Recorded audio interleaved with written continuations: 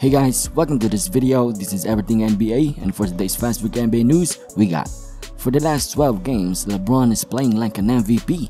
He's averaging 28.8 points per game on 52% field goal percentage and is getting 7.7 rebounds and dishing out 6.8 assists per game.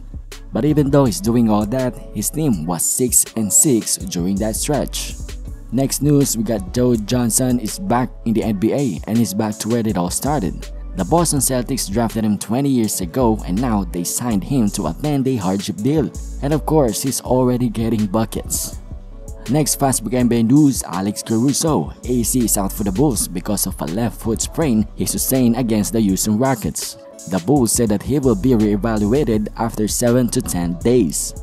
Well, another day, another Shams tweet about health and safety protocols, and this time it's Luka who went under quarantine today. Alright guys, that's gonna be it for this video. Hope you guys enjoyed. Don't forget to like and subscribe. Bye bye.